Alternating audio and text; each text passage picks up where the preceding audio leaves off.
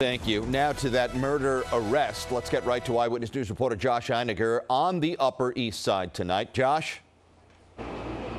Joe, I'm here in front of the 19th Precinct Station House here on the Upper East Side, where any minute we're expecting to see the suspect here being taken by detectives to central booking to begin his journey through the legal system. For now, we could show you a picture of 22-year-old Isaac Argro. This is a past booking photo. He is charged tonight with murder and criminal possession of a weapon.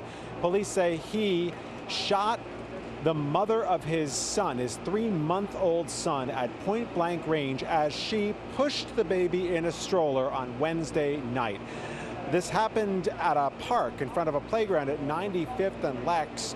The estranged couple, according to text messages, according to her family, had been talking about reuniting so at least he could be a presence in the child's life.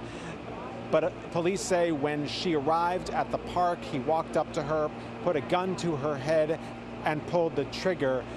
Sources tell Eyewitness News that they do have evidence that links him to the scene, including but not limited to video from both before and after the crime that places him at the scene.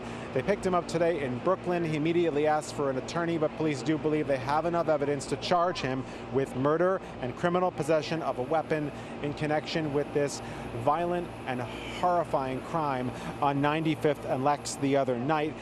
In the last hour, the police commissioner, Keechan Sewell, was the one who announced this news on Twitter, and she said, quote, "NYPD detectives continue to be relentless in their pursuit of justice." We are awaiting Mr. Argro's departure from the 19th precinct here toward court, and when we have that, of course, within this newscast, if it happens, we will have it for you. For now, we are live on the Upper East Side tonight. Josh Einiger, Channel 7, Eyewitness News. All right.